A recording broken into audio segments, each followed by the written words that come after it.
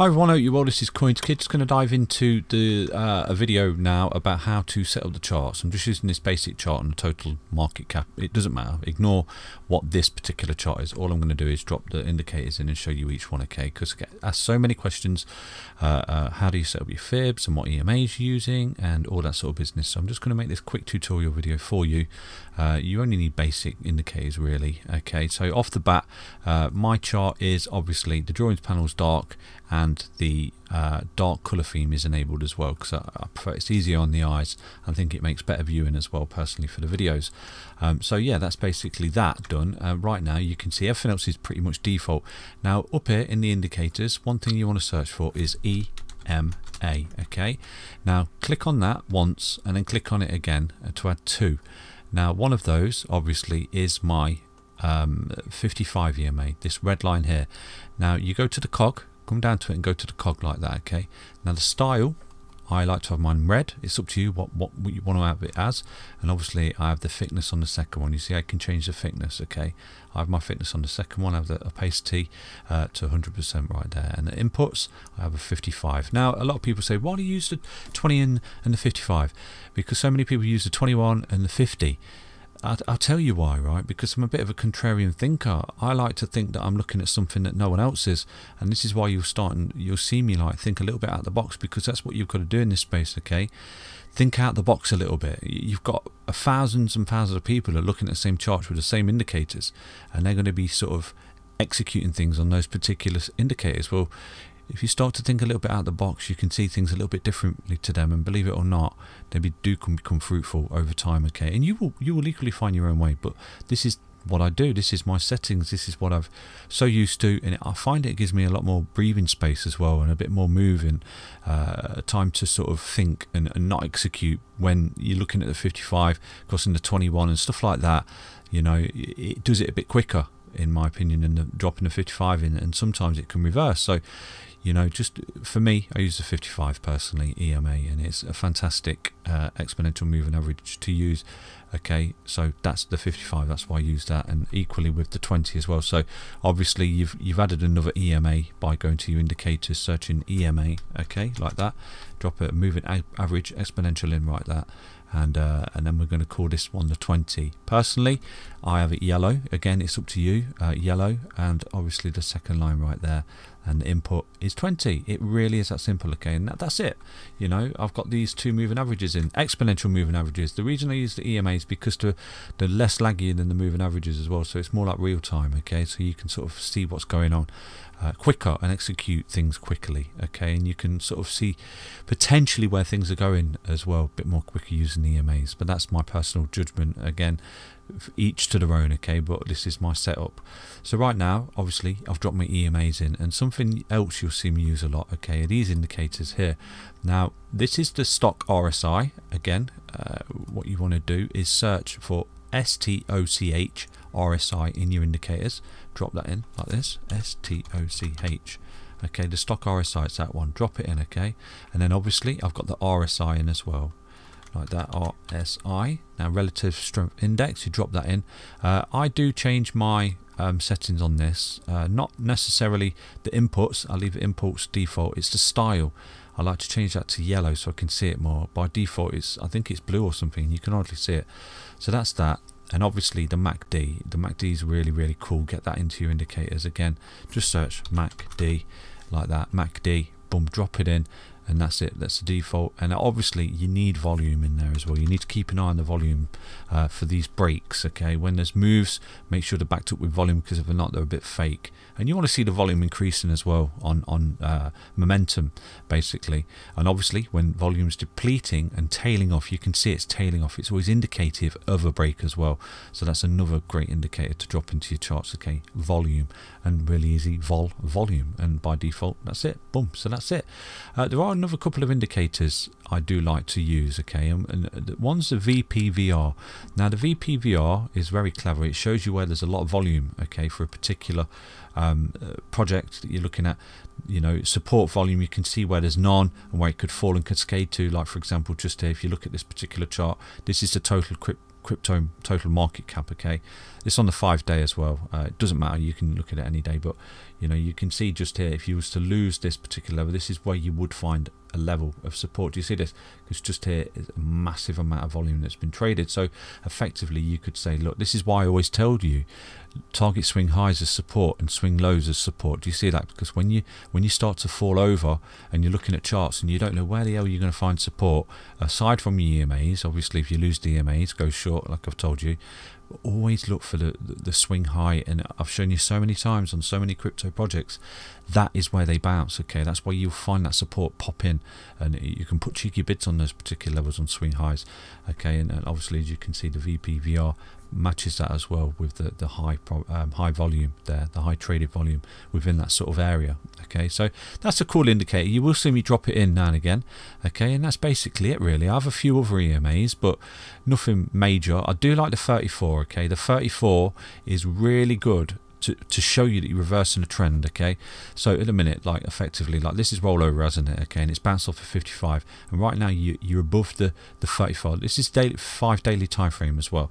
You're above the 34. Now if you can hold that as support, then probability is it creeps you up and it makes you break the 20 on any time frame, because it's acting as support. Like I said to you, these EMAs are so important, and if you get back above a 20, what are you? You're in an uptrend, aren't you?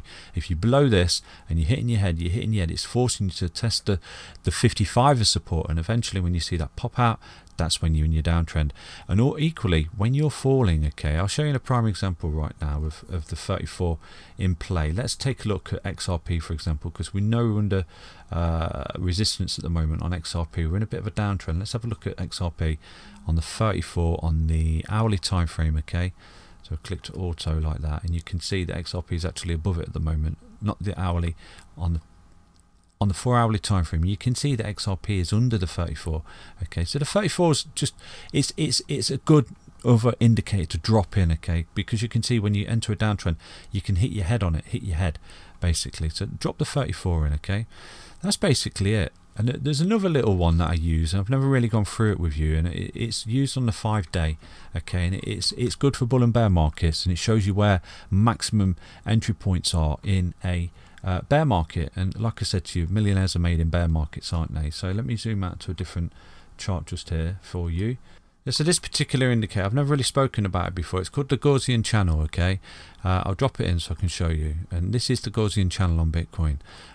It works best on 5-day in my opinion. Okay, and from the videos that I've seen on YouTube as well and various other technical analysis, the 5-day works the best. And this is a lovely little indicator to show you the maximum entry points in a bull and bear market basically. You know, look down here when you're under the red band here. Okay, look at the maximum entry points. You're under the red band just there. Do you see that? Boom, maximum entry points. Do you see that? So, and it shows you as well where key level and critical support is. Right now, for example, Bitcoin, you can see is bounced off it. Do you see that as support? Now if Bitcoin does start to roll through that, that's another big side that you enter in that bear market right there, and you start to fall into the channel, because you can see from the history of Bitcoin, when you do start to fall in the channel, okay, let me put on log and auto, when you do start to fall in the channel, this is where you're bearish. Okay, do you see this? Just here, you rolled over, start to fall in the channel, it's a big signal that you're bearish. And like I said to you, when you're under it, maximum entry points. Do you see this? You're under this channel here, the Gaussian channel. You're under it. Wow, what an entry point. It's proven. Look, what an entry point. What an entry point. So right now, as you can see, you do bounce off it as support, and right now we are bouncing off it as support. So this is something that we do need to pay attention to. Aside from all the bearish crosses, the bullish crosses and stuff like that, this within itself is a fantastic signal of buy and sell and go to the beach. Okay, so that's basically my chart setup. I hope you understand all that. So that's a Gaussian channel, and to find it, you go to indicators and you type in GAUSS, and that's the first one. Yeah, so GAUSS. And it's the first one, Gaussian channel. Okay, and I don't do anything with it, it's just default, and there it is. It's there in plain black and white. You see it? Well, green and red, sorry. And that's basically how I have my chart set up. So you can see with this Gaussian channel right here, you can see that it acts as a beautiful signal, doesn't it, to when to enter like I said to you, look at this on any chart, and millionaires are made in bear markets. Remember that. Bear market, buy, bear market, buy. little mini bear market because of the chrono dump. Do you see that buy?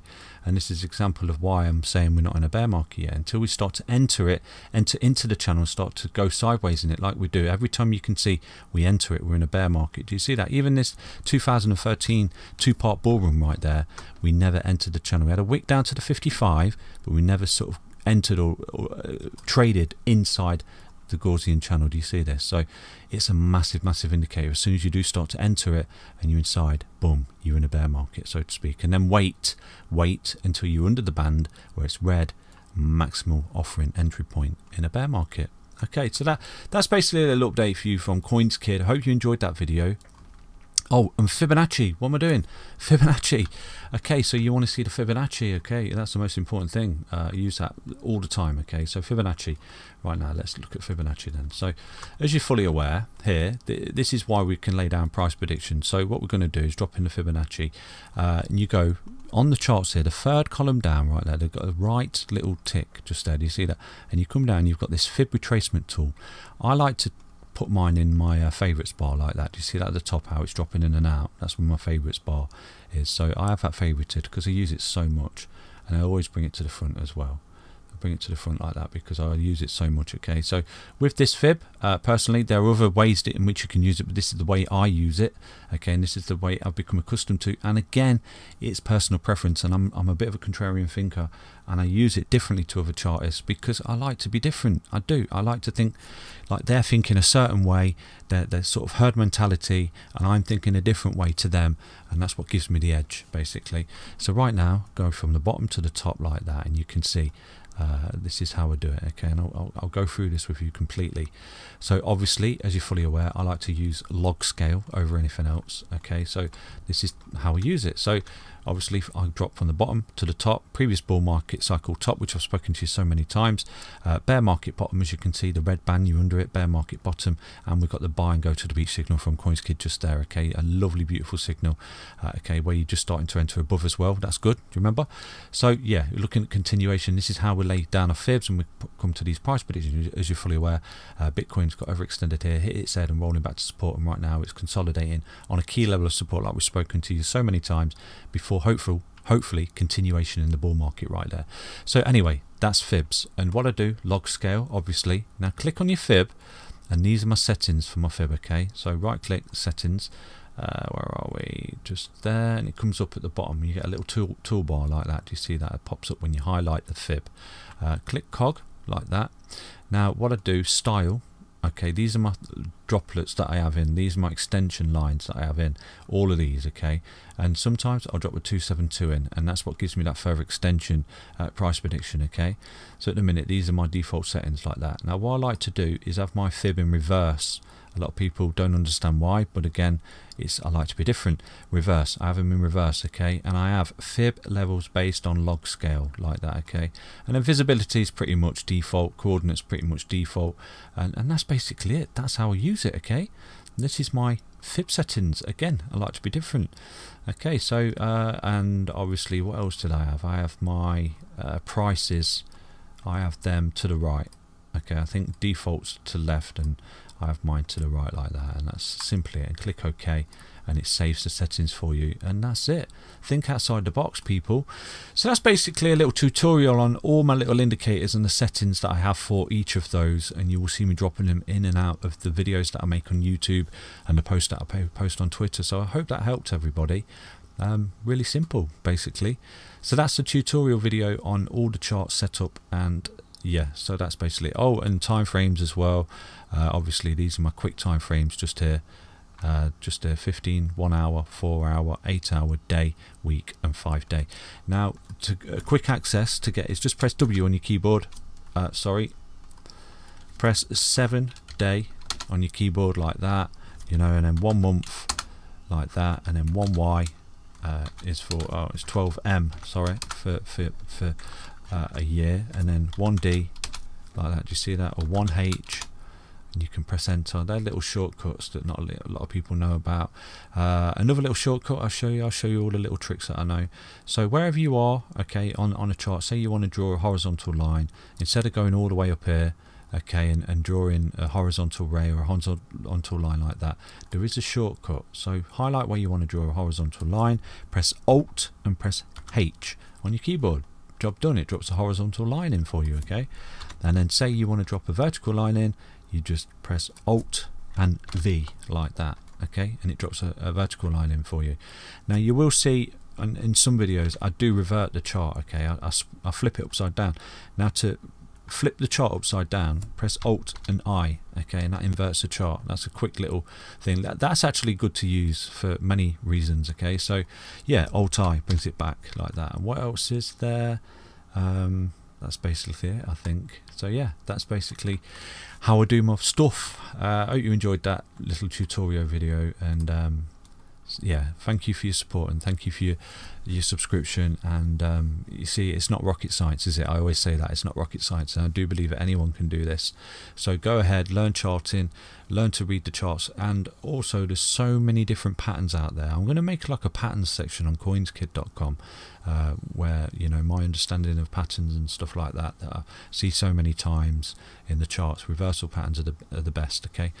So that's basically it. I hope you enjoyed that little update on how I set my charts up and the indicators and stuff like that I use. So yeah, stay strong everybody, stay healthy, stay tuned, and once again thank you for your support. Take care, bye bye.